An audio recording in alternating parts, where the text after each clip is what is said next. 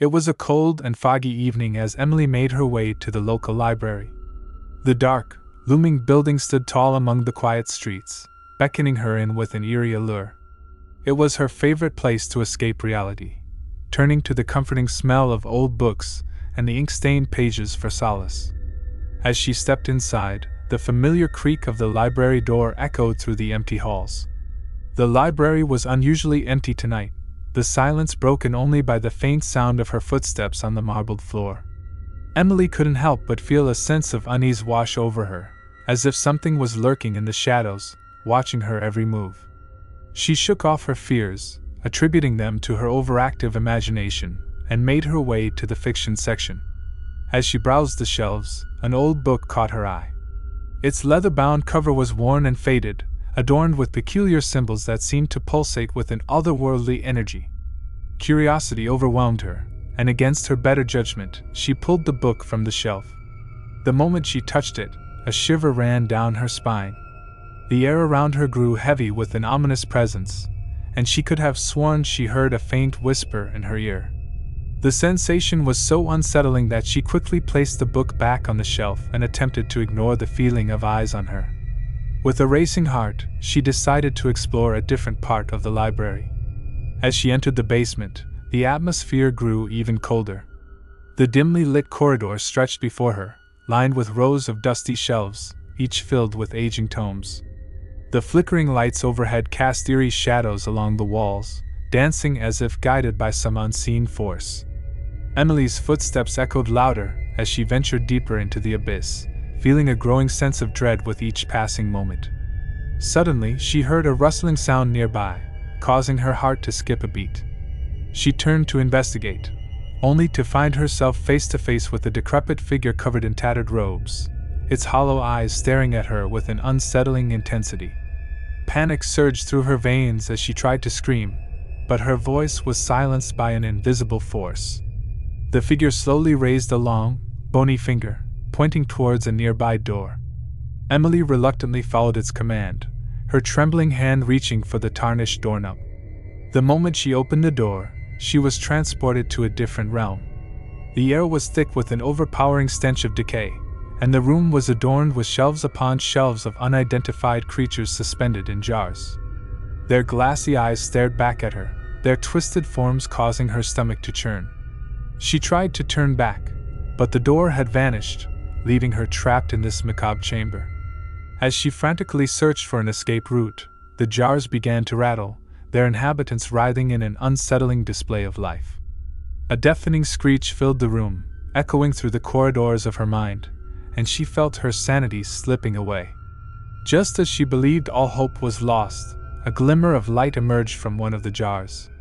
It grew brighter and more intense, shining a beacon of salvation amidst the chaos. As Emily focused on the light, she found herself being pulled towards it, as if being guided by an unseen force. With a sudden jolt, she found herself back in the familiar confines of the library's fiction section. Gasping for breath, she looked around, expecting to see the remnants of the nightmarish realm she had just escaped from. To her relief, everything appeared as it should, the shelves filled with books, the warm glow of the overhead lights. Was it all just a hallucination? A trick of her imagination brought on by the strange book? Emily couldn't be sure, but she knew one thing for certain: she would never venture into the depths of the library again. As she hurriedly made her way towards the exit, the whispers of the building seemed to linger in her ears, a haunting reminder of the horrors that lay hidden within the library's walls.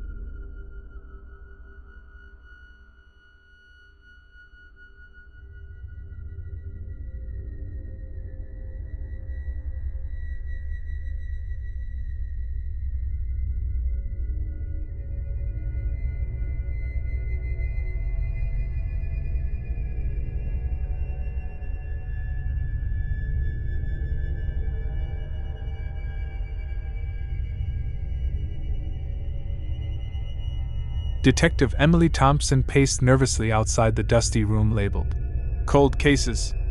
As a newly appointed officer, she had heard whispers about the haunted past of the police department, but she dismissed them as mere folklore. However, when she stumbled upon a forgotten cabinet filled with relics from unsolved cases, she couldn't help but feel a sense of foreboding. With trembling hands, Emily picked up an old, tarnished police badge. It radiated an eerie energy, sending a chill down her spine. Ignoring the warning bells ringing in her head, she pinned the cursed badge to her uniform.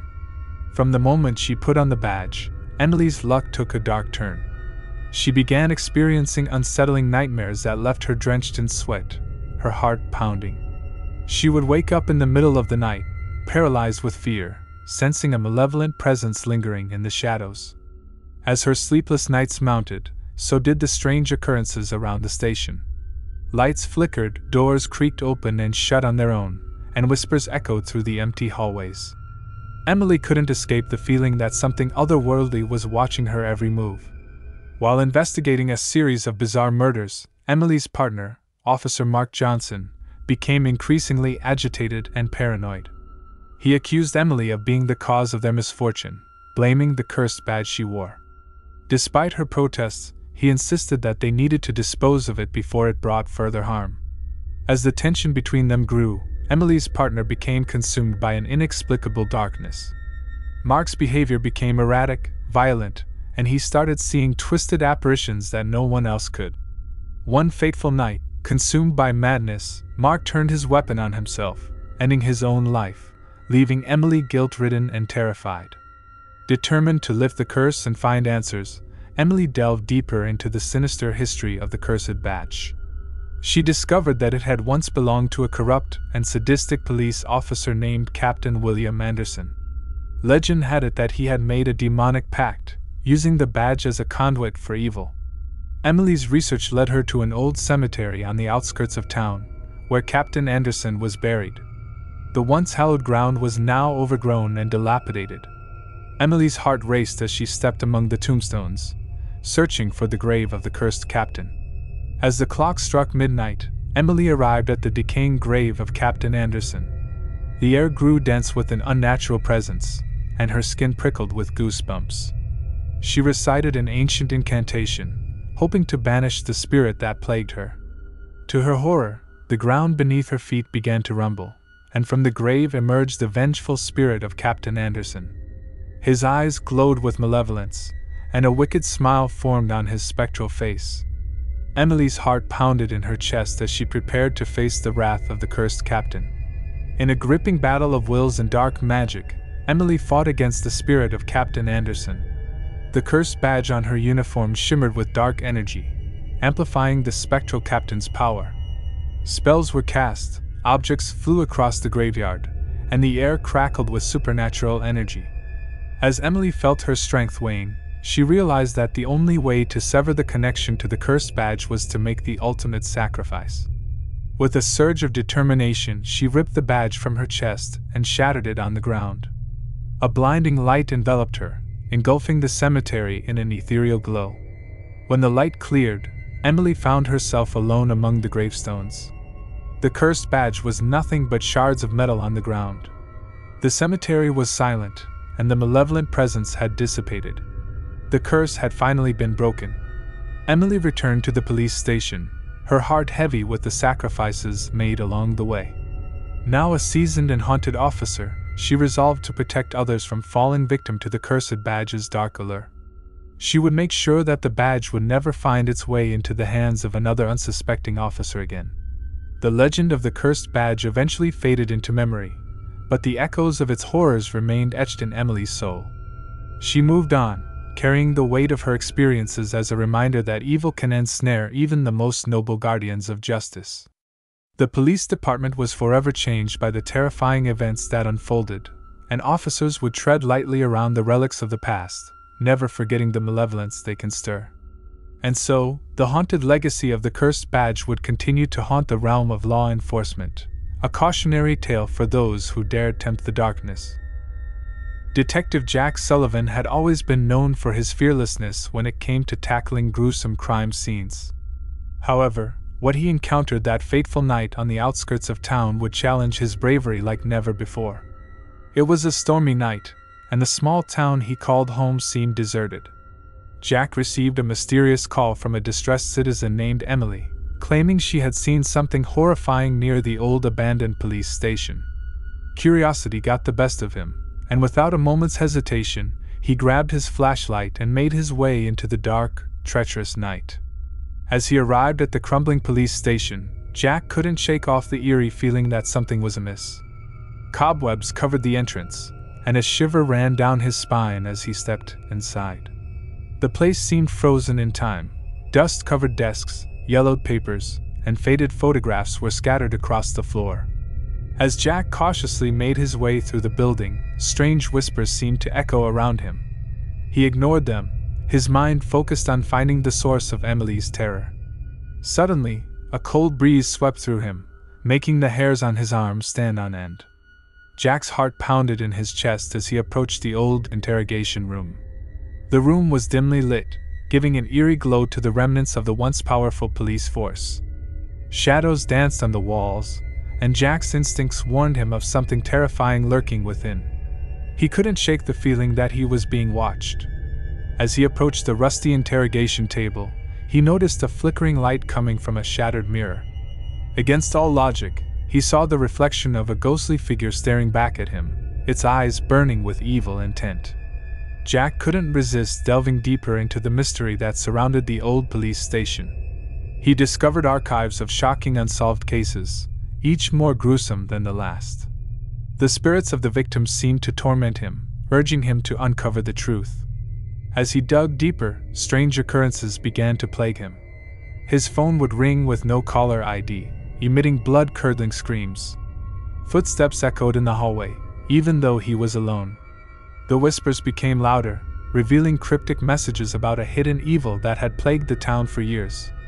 Determined to end the torment and solve the mystery surrounding the haunted police station, Jack uncovered a lead that pointed to a corrupt former police officer, Officer Thomas, who had disappeared years ago under mysterious circumstances.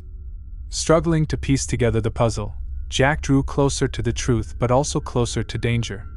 His dreams were plagued with menacing figures, and his waking hours were filled with inexplicable terrors. Officer Thomas's presence loomed over him like a dark cloud.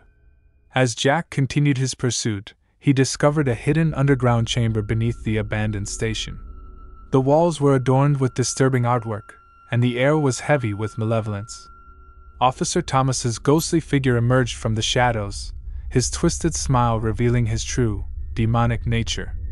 In a chilling confrontation, Jack battled Officer Thomas and the spirits that rallied behind him. Shadows swirled around them, and the room seemed to come alive with terrifying energy. The battle raged on, both on the physical and spiritual plane. In an extraordinary display of bravery and resilience, Jack finally managed to banish the evil that had plagued the town for years. The former police officer was forced into the abyss, and the souls of the victims finally found peace. As Jack emerged from the underground chamber, the storm outside subsided, and the town reawakened to a new dawn. Though scarred by his harrowing experience, Jack knew he had triumphed over darkness. The haunted police station would forever serve as a reminder of the hidden terrors that lay beneath the surface of peace. As Detective Jack Sullivan returned to his duties, he carried with him a newfound respect for the supernatural. He understood that evil can manifest even in the realm of law enforcement. But he also knew that with strength, determination, and unwavering courage, he could conquer the most terrifying of horrors.